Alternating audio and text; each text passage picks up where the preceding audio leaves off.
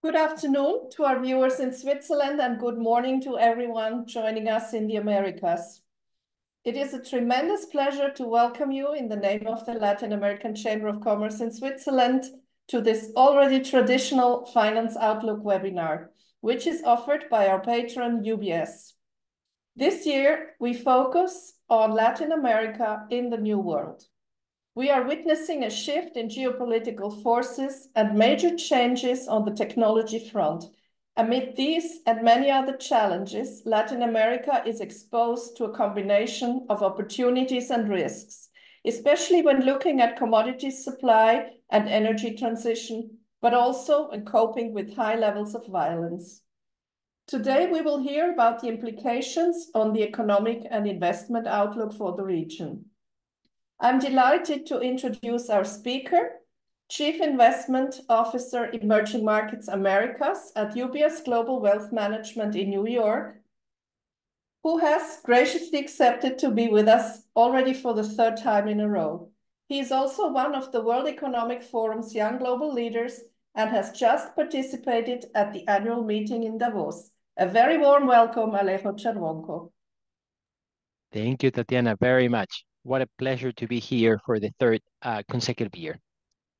Before I give you the floor, I have the honor to welcome our board member and head of Latin America at UBS Wealth Management in Zurich, Matthias Musch, who has had behind him a tough year of merging teams from Credit Suisse and UBS, and kindly agreed to say a few introductory remarks. A warm welcome to you too, Matthias. Thank you very much, Tatiana, and welcome everybody. I know that you have a major event to attend, so I don't want to take any more time away and invite you to go ahead, please. Okay, thank you very much, Tatiana, and thanks for having me. You just said it. You said it was a tough year, but I would say it was an exciting year. Well, we are going to talk in a second. Well, my colleague Alejo Cervonco is going to talk in a second about changes that the world is facing, but also very quickly, well, as you all know, since March last year, also UBS has been changing quite a bit, I would say, together. Well, we are now together with Credit Suisse, as you all well known. What does that mean for Latin America? That means, first of all, that we are now, and I want to say this with a lot of pride, we are now #1 as a foreign bank in the region. After this acquisition, so we have now a very strong footprint, not only obviously in our home market, Switzerland, and also in the US, but also we have strong local presences in Mexico, in Chile, in Brazil. We have a very big bank, which was a former part of Credit Suisse, but also advisory and rep offices in Chile and in Colombia. Yeah? So, but obviously with this size also come more responsibilities. As you know, we are very committed to Latin America, and you can hear that in any presentation of Sergio Ramotti. Also, Iqbal Khan is mentioned as one of the most important growth opportunity. And we are now working hard to really make this transaction, or to get off the transaction, the best result for our clients. Yeah, so we are very complementary, which is different to some other markets. So Latin America, definitely, we do not have the amount of overlaps that you might see, for example, in Switzerland, and I think that plays in our favor. Yeah, but our main responsibility is obviously not only to generate the best ideas of our clients, but also to bring our expertise from the region. Yeah, expertise that we get out of the region, but also expertise from what is happening outside the US, and bring these to our clients in Latin America. And Alejo and myself, we just were both beginning of the year in Uruguay, in Punta del Este, where we traditionally also have our kickoff meeting. And this was the first event in Latin America that we did combine with credits from Credit Suisse, from UBS, and also from UBS in the US. Yeah, so we really want to send a message. We are one team now. We have a lot of talents, we have a lot of ideas, and we have a lot of ambition to even be stronger for our clients in the future. So the message here is, count on us. We are very committed to Latin America. We see this as a huge growth opportunity, and I think you will hear a lot of more good stories from us in the future. With that, again, thank you for your time. I apologize that I cannot be with you throughout the whole sessions, but I'm sure that you anyway hear more for Alejo than for me, so you're in very good hands. And with that, I will hand over directly to you, Alejo, and thank you very much again. Thank you, Matthias. Goodbye. Have a great event. All right. Good morning, good afternoon, everyone.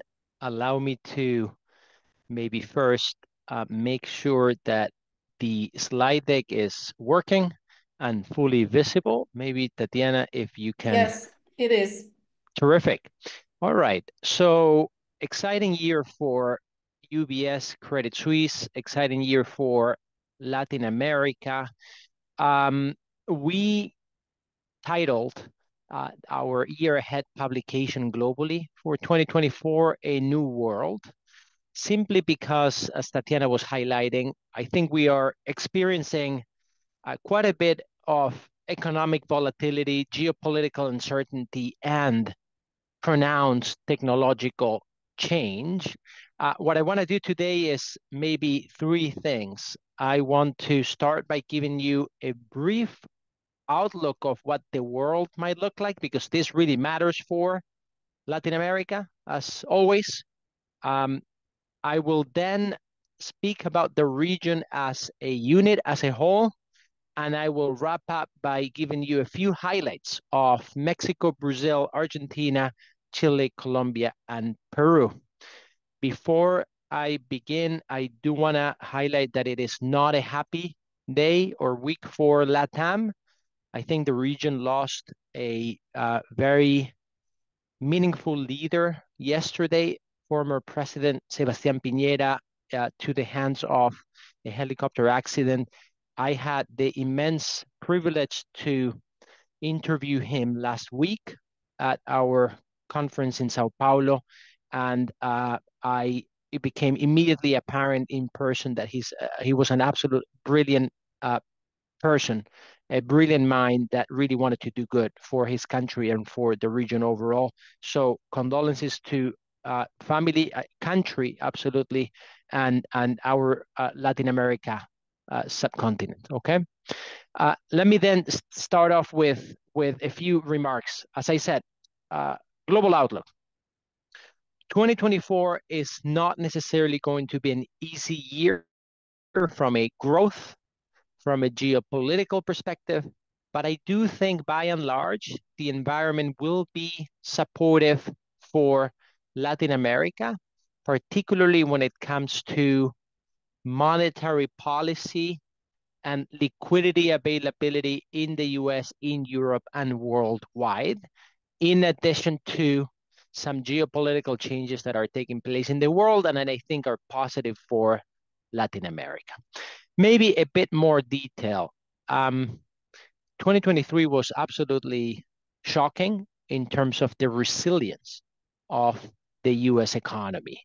If you think about it, the US Federal Reserve completed its most aggressive monetary policy tightening in 45 years.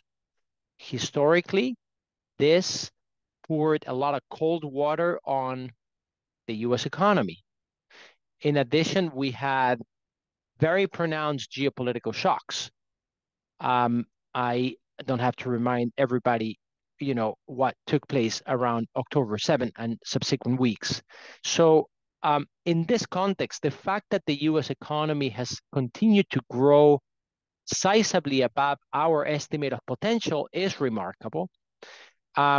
With the information we have today, we're working with a baseline scenario of a US economy that experiences a soft-ish landing in coming quarters, that is growth that moderates, but no recession. In addition, we're projecting economic activity out of China to stabilize in the 4 to 4.5% year-over-year range. And by and large, growth dynamics out of Europe to trend roughly sideways, right? In this context of more muted growth in the US, in China, and in Europe, I think inflation in particularly America and Europe will continue to be relatively well behaved. That is, not necessarily hit persistently the 2% targets, but remain close enough to allow central banks, the Fed, the ECB, to finally deliver easing of monetary policy. As you can see on the left-hand side, that is our expectation of where Fed funds can be by the end of this year. We're penciling in roughly 1% of lower policy rates out of the US. It's possible that the first rate cut takes place in May. Maybe more likely, we're looking at a second half of the year where the Fed will deliver cuts. The European Central Bank might come behind, but it is also more likely than not that we'll see some degree of easing of monetary policy out of Europe. And of course, this for Latin America is not bad news at all, because when the Fed, the ECB cut interest rates, liquidity becomes more available for countries around the world, and in particular for Latin American sovereigns and Latin American corporate issuers, which is good news. Of course, the other big source of global uncertainty is geopolitics. As you know, and maybe you've heard me say this before, we have solidly transitioned from a unipolar world to a multipolar world. Multipolarity is an environment that is more prone to tensions, conflict between countries, also within countries. And I think as investors, as decision makers, we simply need to grow, unfortunately, accustomed to permanently higher geopolitical uncertainty moving forward. I think we are in an environment in which rogue states feel emboldened to crave, to design their spheres of influence. And that's why, you're seeing more assertive state actors, right? Think the Russian invasion of Ukraine, but also more assertive non-state actors, right? Think about maybe Iran is trying to influence some behavior, but there's a lot of behavior that Iran is beyond its reach of control, right? And in terms of what you're seeing in the Red Sea and beyond. So I think this is a reality. I'll talk in a few minutes why this might not be such bad news for Latin America specifically. Finally, regarding the global backdrop, despite this economic uncertainty and geopolitical uncertainty, our view is that given what markets are discounting in terms of equities and fixed income valuations, we are projecting investors will be able to obtain total returns in 2024 for balanced portfolios that are positive. For some asset classes, these total returns are quite modest in terms of what we expect. You can see here our target for S&P 500 for the end of the year is 5,000, which really doesn't show a lot of upside. Maybe we see a bit more upside in other global equity markets, such as Europe, such as the emerging markets. But nonetheless, putting it all together, we think global equities can deliver mid-single-digit returns in 2024.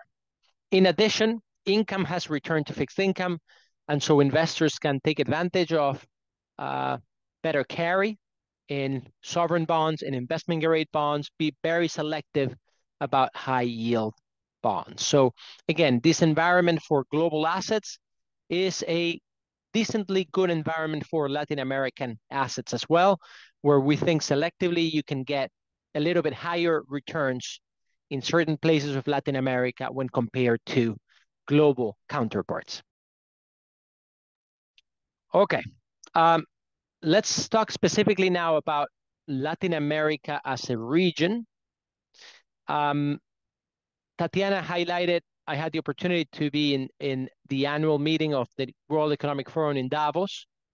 One of the key takeaways of the debates I was able to participate in was that in this evolving geopolitical world, there are certain countries, regions that, if they do things right, could benefit from this reality. To be precise, you could see India very present in Davos and very aggressively selling the opportunities that the definition of a geopolitical swing state or middle power offers. In addition, you had representatives from the GCC countries, Gulf Cooperation countries, right? I'm thinking about Saudi Arabia, UAE, United Arab Emirates, Qatar, right? Also very confident that they are in a good position in this fractured geopolitical order. What I can share with you is that there was widespread agreement in Davos that Latin America is another region that stands to benefit. And we agree. Growth in Latin America looks likely to accelerate in coming years relative to the, say, 5-year average growth rates that we saw pre-pandemic, as illustrated in this chart. Why is this? I think Latin America can position itself as a dependable supplier of key commodities, soft commodities, industrial commodities, precious metals. In addition, it can position itself as a dependable ally in the global energy transition plan. And finally, selective parts of Latin America can really clearly benefit from the reorganization of global supply chains. For all these reasons, I personally believe that the region is experiencing a once-in-a-generation opportunity. Of course, it takes two to tango. You gotta go and take advantage of the opportunity.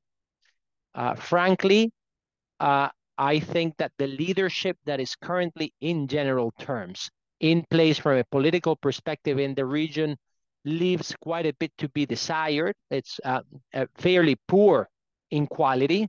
The opportunity is not being fully taken advantage of. And I can give you concrete examples about Davos. No senior Mexican representative was there from the public sector. Brazil, Lula wasn't there, Fernando Haddad wasn't there, Marina Silva was there. I think Brazil can do better in terms of selling itself to the world. Chile, nobody of any weight from the public sector was in Davos. Peru, only Velarde, president of the central bank, nobody else. Colombia, yes, President Petro was there. I would argue that his speech, his focus is extremely backward-looking and not forward-looking enough to grab this opportunity by the horns, right? And leave some of the issues from the past and try to start looking forward into this new world, right? So by and large, look, the opportunity is there for Latin America. It's not going to go away overnight. I'm thinking about this as a multi-quarter or even multi-year window. But the clock is ticking, right? And so far, if Latin America has benefited from this evolving geopolitical world order, has been despite some of the policy decisions and not because of some of the domestic policy decisions. So developing story, and I hope that we wake up and finally start to take advantage of this. Very good. Let me now move on to maybe some country by country highlights. And I want to start with Mexico by highlighting that we're seeing a fairly good macroeconomic picture and a country that is, of course, the main candidate to benefit from the ongoing reorganization of global supply chains, also known as nearshoring. When you look at, the picture of Mexico relative to other emerging markets and relative to other developed markets, you see fairly resilient growth, well-behaved inflation, an external sector that remains in good shape, monetary policy that, at least up to this date, remains professional and responsible and orthodox, right? And a fiscal policy backdrop that, despite some slippage in 2024 in an election year, has performed a lot better than most expected when Andrés López Obrador took office. So I think when you couple that with the reality that billions of dollars are coming into Mexico, particularly the northern part of the country, to take advantage of this supply chain reorganization, we are decently constructive on the outlook for Mexico. I would argue billions of dollars a year are coming in terms of foreign direct investment into the country. If Mexico more proactively try to take advantage of the opportunity, billions of dollars a month could be coming into the country. So what I see from a policy perspective is a pretty large opportunity cost. It's not that the country is doing badly. I think the country could be doing a lot better. Now, let me offer a glass half full also observation.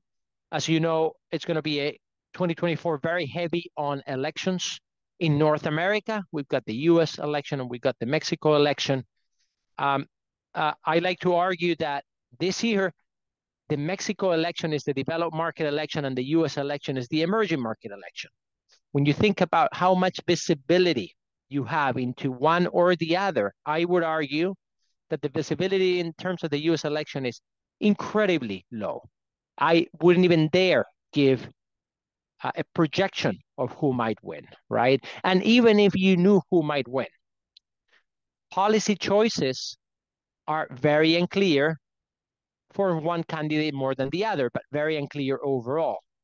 In Mexico, on the other hand, for better or for worse, you have a candidate that has a very clear path to victory, and you have an alternative candidate that could surprise. In each case, policy priorities seem decently clear, right? It's not, you're never going to get full certainty, but seems decently clear. So look, in a world in which politics and geopolitics matter, and investors are quite concerned about what's going on in terms of places like the US election, I think the visibility in terms of the Mexican election is a relative plus. In this context, we do find attractive investment opportunities. We think the Mexican peso will continue to behave relatively well. Some have called it for some time the super peso. A moderate depreciation might be in store, but nonetheless, fairly good behavior overall. Let me go on to Brazil, the other very large economy in the region. What I would highlight there is it is an economy that has completely outperformed expectations of growth in terms of how well-behaved inflation has become this year, how professional and ahead of the global curve Brazil monetary policy has been conducted, how incredibly strong the external sector of the Brazil economy has been. You can see here in one picture the very large uptake of commodity exports by Brazil, particularly soy and oil, right? And so in this context, we're also constructed about the macroeconomic outlook for Brazil. The Achilles heel, right, the weak link in any analysis of Brazil macroeconomics is, of course, fiscal accounts. This is something that as investors, you got to coexist with for a prolonged period of time. It has no easy solution. Brazil has a local currency debt issue and will continue to have it as far as the eye can see. However, I would argue that the Lula administration with Fernando Haddad as finance minister have managed this weakness fairly decently. And I would expect this to continue moving forward. So it's a controlled risk, I would argue. In this backdrop, we also find attractive investment opportunities in Brazil.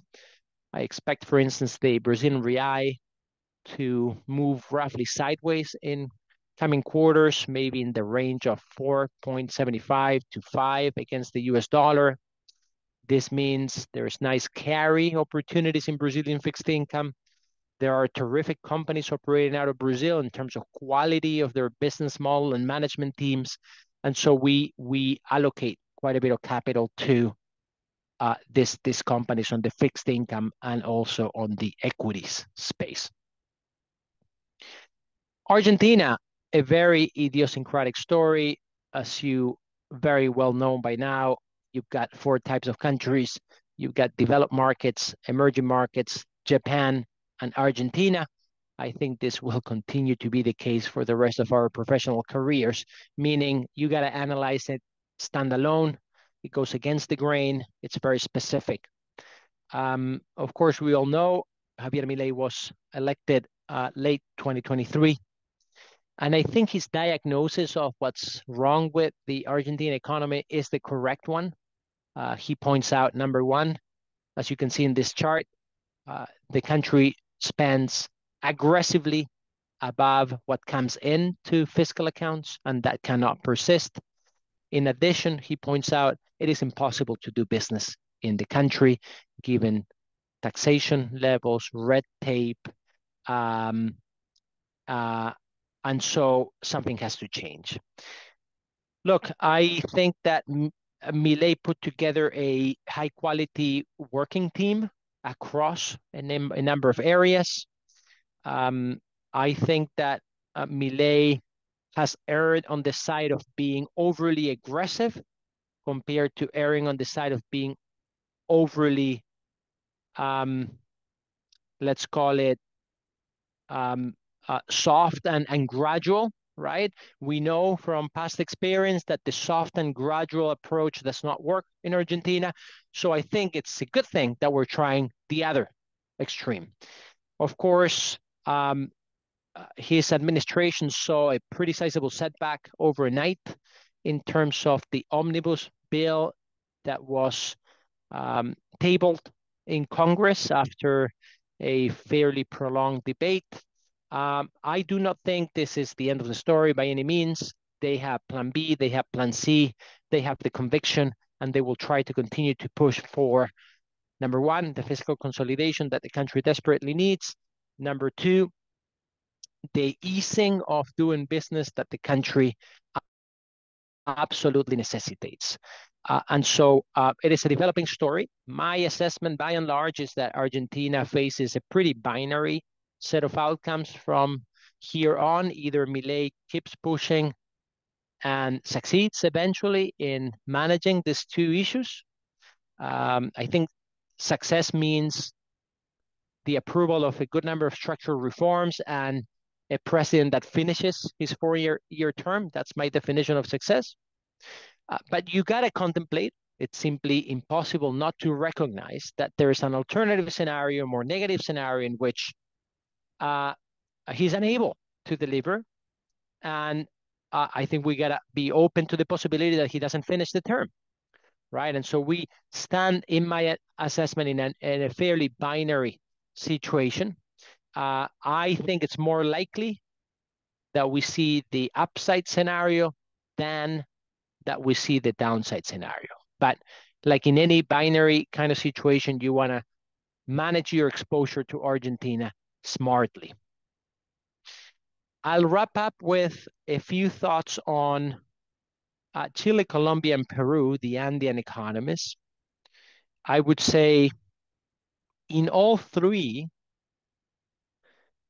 levels of domestic political noise have come down. They remain higher than in history, but they have come down. And the focus on 2024 will shift to economic performance. It's here where, we observe for these countries an okayish economic performance with growth for each of these economies in the ballpark of 2%. I would argue this is, of course, fairly low, given historical standards and given the potential that these countries can offer. Inflation continues to normalize, particularly in Chile and in Peru, a bit less marked the normalization out of Colombia. The external side of the economies are in manageable health in all 3 cases. And we have seen, of course, more challenging fiscal dynamics out of Chile, Colombia, and Peru in recent years. Some normalization as of late, particularly in Chile and Peru, a bit less so than in Colombia. So I think the key message here is, I think we're going to be able to breathe a little easier from a political perspective in all three countries. In none of these three have we fully resolved the sources of political and social tension.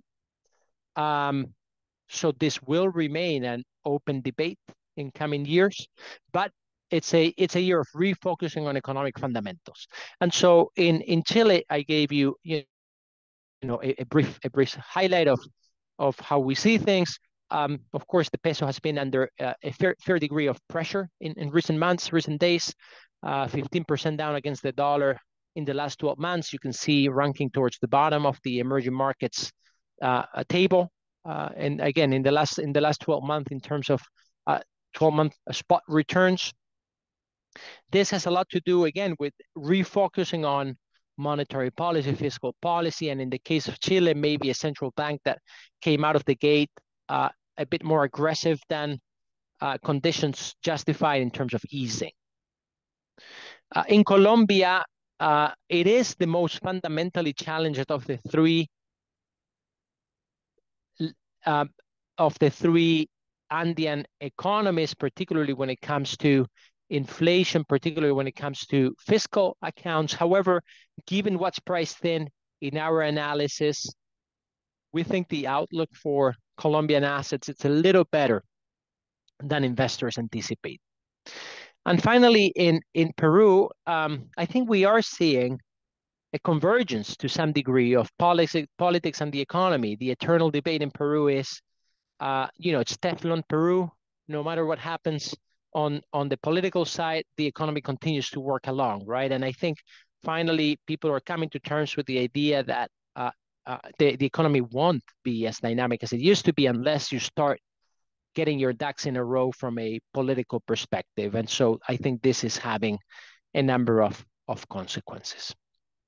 Very good. With that, let me, Tatiana, make a pause. I think we've covered a good amount of ground. I want this to be, to the extent possible, a conversation rather than simply, speech on my side. And before we open it up to questions, Tatiana, I just wanted to emphasize that those who find this type of analysis interesting, I invite you to follow us on Spotify or Apple Podcasts, where we have a podcast in Spanish. We have a podcast in Portuguese. Of course, we have a podcast in English too. In the Spanish and Portuguese versions, we try to analyze Latin American topics from New York, from Zurich, from other places, right? So that's one invitation. And the second invitation is to get closer on LinkedIn, where we run newsletters, and I personally have a monthly newsletter that you can subscribe to. I write about these topics and more. All right, over to you, Tatiana. Very good. Thank you very much, Alejo. I have sent a message to our viewers in the chat that they can submit their questions in the Q&A section. I have no questions for the moment, which is very strange. I expect there to be some question very soon. Now, while we wait, go ahead. Yes, no, go ahead, please. I was just going to emphasize, I talked about Davos, the sentiment, maybe the gap between what people think of Latin America in this changing global environment and, the thin participation of Latin American political leaders in Davos, which I think is a missed opportunity. We had a 3,000 People conference in Sao Paulo last week, and the same topics came up again, right? And so I think the investor community, those in position of leadership, are starting to look at Latin America with different eyes, right? And with positive eyes. As you know, in the land of the blind, the one-eyed man is king. The world is not going through the best of stretches, but Latin America is standing out as particularly interesting. Again, let's take advantage of it. Yes, while you're talking about Davos, I was thinking 30 years ago, and Linda Walker, our vice president, will remember because that's when we met. I worked in Davos, and we had huge Latin American delegations from Argentina, Colombia, Brazil, Mexico, Chile, and they were regulars. They came every year, heads of state with a lot of ministers and a lot of private sector. So now we have a couple of questions. Let me take them by order. So we have one from Thomas Nett. How does the UBS see the evolution of the socio-political and economic situation in Ecuador? It's a good opportunity, Thomas, to maybe highlight that, you know, this positive view that folks have of Latin America in a changing geopolitical backdrop is not without recognizing that as a region we face a number of limitations or serious challenges. I talked about maybe leaders that are not rising up fully to the occasion. But in addition, we've got institutions that are on the fragile side. And maybe most important to your question, we do not have any degree of conflict between countries, right? With the exception of this crazy Venezuela-Guyana situation, which I would heavily discount as in terms of any probability of occurring. But we do have tension inside some countries. Organized crime is an issue, right? And I think Ecuador is one exponent, Mexico to a good degree is another exponent, parts of Central America as well. This might explain, as we all know, the popularity of Bukele in El Salvador. I think that the economic and security situation in Ecuador will remain quite challenging. So I think this will continue to weigh on growth. It will continue to weigh on the opportunity for the country. Again, another country that could potentially, partially take advantage of, you know, its role as maybe a commodity exporter, helping in the energy transition, getting energy financing, and finally adding its 2 cents to the reorganization of global supply chains, given its geographic location. So cautious on Ecuador per se. I share a pretty constructive view on Mexico, a pretty constructive view on Brazil, somewhere in between view for Chile, Colombia, Peru, one in a kind view for Argentina. Maybe Ecuador falls in towards the bottom of this distribution. We have a question from Linda Walker. How will a Trump or Biden presidency affect Latin America? It is a good question, and I think that from my initial comments on the lack of visibility of the U.S. presidential election, you get a sense that my conviction level on this answer is going to be low. Linda, what I would say is, unfortunately, Latin America is not an external policy priority for the United States, likely in any event, which I think again is not it's not ideal. And the reason I say this is because, you know, you simply have to look at the trips that different presidents and different foreign ministers make from the U.S. to abroad, right? And where is Blinken going, right? Blinken's going to the Middle East. If I'm not mistaken, he's been to the Middle East 7 times since October 7. 7 times since October 7. To the best of my knowledge, he hasn't been to Latin America, right? Uh, uh, and so my point here is you get a Middle East that is a very high policy priority. You get a Russia-Ukraine that's a very high policy priority. You got a China-US relationship that is incredibly important for the United States. The Latin America, unfortunately, becomes somewhat of an afterthought. And I don't think that the Biden administration has a clear and well-crafted strategy for the region, nor did Trump used to have one either. And therefore, I'm not very optimistic that we'll see a change, whoever wins. And therefore, I guess it's going to be more of a private sector initiative to take advantage of the opportunity rather than, leaders in Latin America or in the US coming together.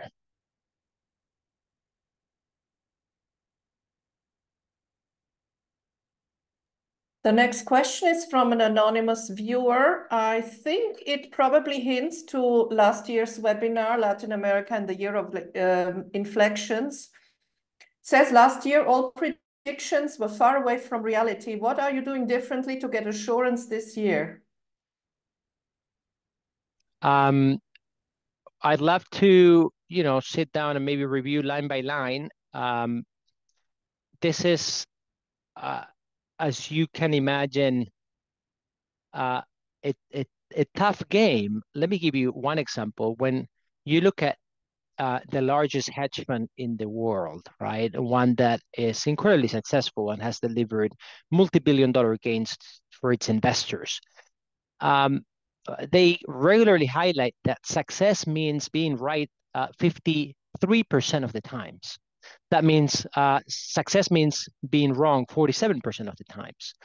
So I think the message here is, I don't know exactly what the question's targeting, but we will be wrong very often. The hope is that we are right more often than we are wrong. And as you can see from these numbers, the odds can be pretty slim, right? And so that's the answer that I can give without, if we want to follow up with some specific calls, we can reassess. The next question is from our honorary ambassador, Dr. Philip Nell. Peru had the strongest economic growth in Latin America between 2005 and 2015. What should be done to get back to a strong growth path? Yeah, I hinted at this answer a few minutes ago, Philip. I would say that in Peru, we've had a very unstable and very dysfunctional political system for the better part of the last decade, right? And initially, this had a muted impact on the economy. But I think that by now it's becoming increasingly clear that is no longer the case. And so I think, what do we need to go back to strong growth? I think we need we need a bit more political and policy stability, right? At least being confident that whoever leads the country will be able to do so, that Congress is able to operate and pass legislation, which quite honestly, without a political reform, it is unlikely we'll see that. And as you know, there's very little appetite for a political reform, and therefore it's challenging, right? The other reality is, without stable politics, without stable Congress and a functional relationship between the two powers, you're not seeing any reform efforts, right? Any efforts to modernize the economy, to flexibilize labor markets, to encourage foreign direct investment, all of which I think is acting as an economic drag. Look, and I think maybe most importantly, and this not only applies to Peru, but Latin America more broadly, we are not seeing an ability to focus on the topics of the future, right? We've talked a lot about so far supply of commodities, energy transition, nearshoring. But you know, one area that maybe this is a good opportunity to highlight is that generative AI has brought along a phenomenal revolution in the way you know we operate, and this is only going to continue and perhaps accelerate. Countries like the United Arab Emirates, for all of their challenges, set up what's called a Ministry of Artificial Intelligence, a government unit that attempts to prepare the country to lead in this area. I think in Latin America, we're being extremely reactive when it comes to this, and not putting, you know, getting ready for a technological future anywhere near the top of the policy priorities, right? And that worries me because of the internal conflict.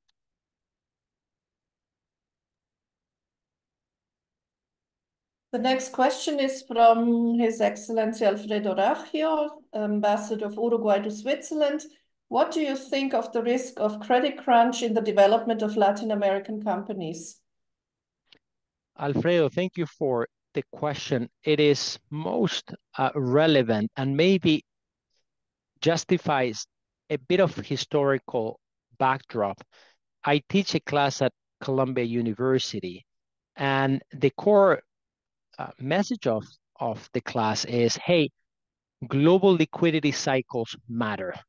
They matter greatly for developing countries and Latin America. If you think about what happened in the last decade of the 80s, right? It was a product of, in good part, Paul Volcker in the US Federal Reserve, hiking interest rates, draining liquidity, very aggressive in the late 70s, early 80s. If you think about the subsequent crisis in Latin American emerging markets of the 90s, tequila crisis, right? Russia, Southeast Asia, Brazil, Argentina. These were, in good part, the product of tightening of financial conditions by Greenspan, right, in 94.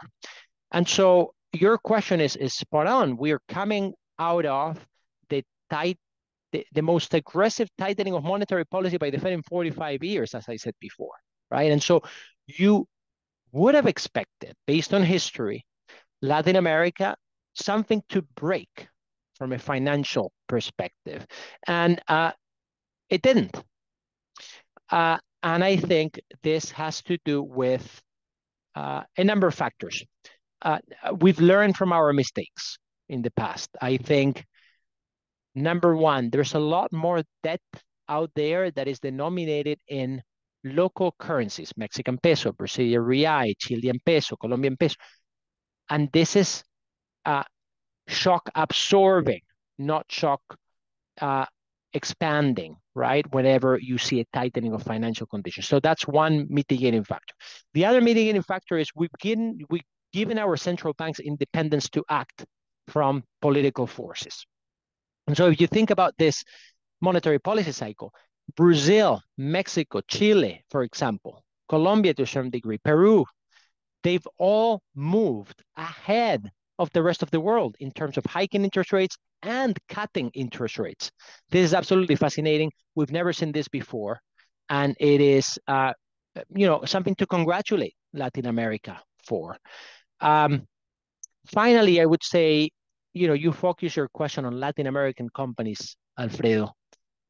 I would argue you've got great management, very trained in crisis, very flexible in their mindset, leading some of the Latin American champions, right? And we find them across the region. It's not just one country. And therefore, this is also, I think, a positive factor to allow you to avoid a credit crunch. Alfredo, concretely, I do not think that you will see a massive spike of defaults in Latin American corporates from now on. I think they've weathered the storm. Indeed, what comes ahead is easing of monetary policy from the Fed, which should help them, give them an easier time. Next question from an anonymous viewer. What is the outlook for Brazilian industry? When will we see more balanced export sector, commodities and manufacturing? Where can we find UBS info on Latin American equity? Very good. Regarding Brazilian industry, we do think this year, 2024, will show maybe a more even performance of economic sectors. Last year, 2023, saw the primary sector, that is a lot of commodity exports, hitting it out of the park, doing extremely well relative to the rest of the economy. We do think this is a year in which you'll see more balance. Why? In good part because interest rates in Brazil are off their peaks. Availability of credit is a bit more generous. The ongoing reorganization of supply chains globally helps some Brazil players. And so I think you start to see it most likely in 2024. Regarding info on UBS LATAM equity, we produce that work. It's available. Some of what we do is public, right? And this is an example. And some of what we do is available to clients, but feel free to reach out and we'll make sure to make the connection and get you access to that analysis. Next question from Jonathan Zahnbrecher. What are the leading countries in green energy investments, like wind energy? I think you're seeing, to be very frankly, Jonathan, this is not, my very close area of expertise. So I'm gonna lack on details in my answer. I think what I've seen is Brazil is a strong exponent of a very sustainable energy matrix compared to other countries in the world. And Latin America, more broadly, given the benefits of sunlight and wind and water streams, are well positioned to tap on this opportunity. We do a lot of work in this area. We have a sustainable investing team that is well populated. Jonathan, maybe we can follow up with you and do a double click on where specifically for wind energy. So what is the opportunity overall, right? And where specifically in Latin America we see more edge. Next question comes from Enrique Rebassa. You mentioned the divorce of politics and business economy for Peru. From what I see in Peru is that businessmen are not investing here. What I see, they put brakes. What do you see? Yeah, I'm sorry if that didn't come across. I agree with you, Enrique, today, right? What I try to emphasize is Peruvian political volatility is not new. We've been coexisting with this for the better part of the last decade.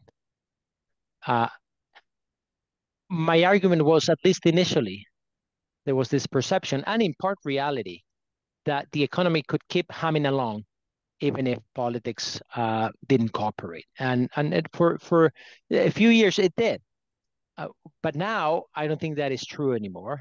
And what you argue, right? Let me emphasize again, you're saying what I see is that business participants are putting the brakes, right? And I think you're by and large right, and not only domestically but also externally. So it is without a doubt a source of concern today. It didn't used to be.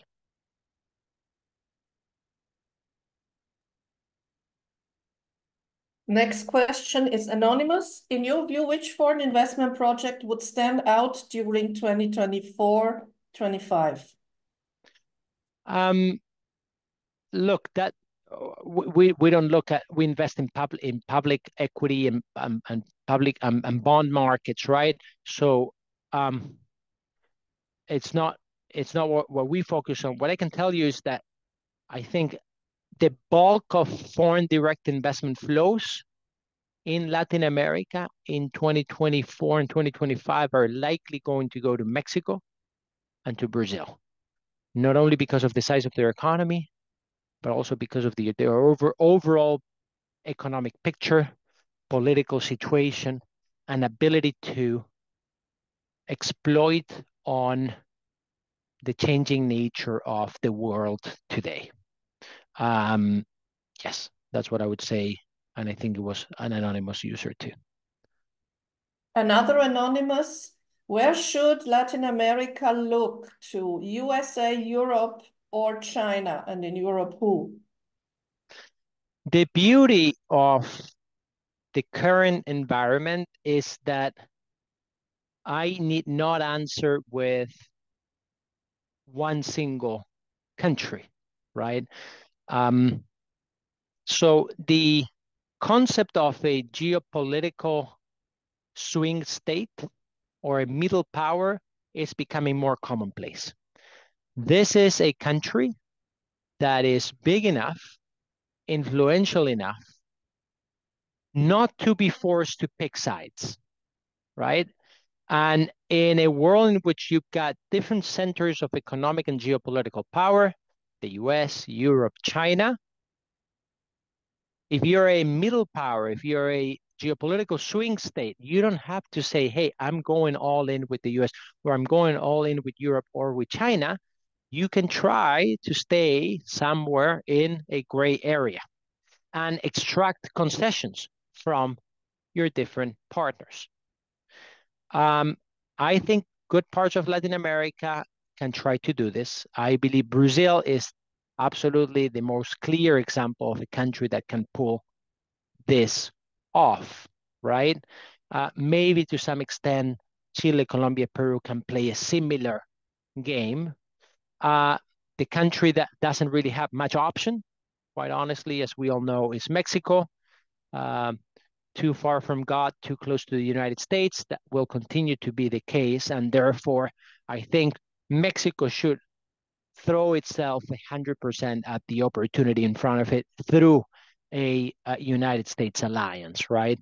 And should be very careful with the Mexico link. As you might be familiar with, the share of US imports that comes from Mexico has increased quite a bit in recent years, but also the share of Mexican imports that come from China have increased as well.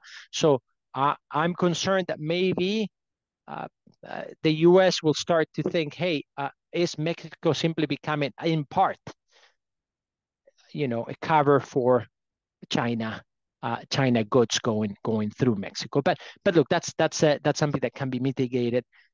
I think that your question was very interesting, particularly because the answer doesn't need to be X, Y, and Z. And we have a last question from Daniel Otero. In a hypothetical case that Trump wins the presidency, in your opinion, how would that affect the nearshoring boom in Mexico? Do you think it would impact investors with his speech of nationalism and promote the return of US companies to the US? I do think that Trump will continue to try to promote the return of US companies to the US. That is happening as we speak too. I think we do not, I see that, Danielle, the spirit of your question, which is we had a first Trump presidency in which he was very aggressive against Mexico, and he renegotiated NAFTA. And might we see something similar? And I think rhetorically, rhetorically, it might not be a pretty environment, but in practical terms, now USMCA is Trump's baby, right? And so I don't think that he needs to go that aggressively against that. We know the rules of the road. We know, I think it's pretty straightforward to understand that economically strong Mexico is also good for the US in terms of migration flows and a key source of concern. So, Daniel, in short, I would not take the last example as what you should expect if he wins the presidency again. I would expect a better bilateral relationship and nearshoring to continue.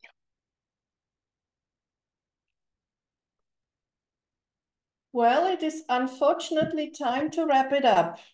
Our deepest thanks, Alejo Cervonco, for highlighting the perspectives for Latin America in this complex and uncertain new world, and for providing added value and candid views, reminding us that it is not enough that opportunities are there, but they also need to be seized. It has been, as always, a highlight and a real treat to have you with us. Thank you. Thank you, Tatiana. My pleasure. Looking forward to seeing everybody again soon. Crossing fingers it can be in person. Do get in touch through LinkedIn so that we maintain the conversation. Have a great day, Tatiana. Thank you, Alejo. Dear viewers, thank you for connecting and engaging in our virtual debate. You will receive the Zoom inquiry tomorrow, so don't be shy to send me any questions that you feel have not been answered. Also, you will be able to view Alejo's presentation on our website, I believe, under this event. Can you send it to me, Alejo? Is that a Yes, of course. Wonderful. And in case you missed part of today's session, the recording will be uploaded as usual to our YouTube channel, LATCAM Switzerland. If you're interested in listening to Alejo's comments on a more regular basis and in Spanish or Portuguese, as he already pointed out, he records a podcast every couple of weeks, which is called UBS LATAM Access en Español or en Portugués. Once more, thank you for connecting and hope that you will join us again on the next occasion soon. Till then, be safe and goodbye.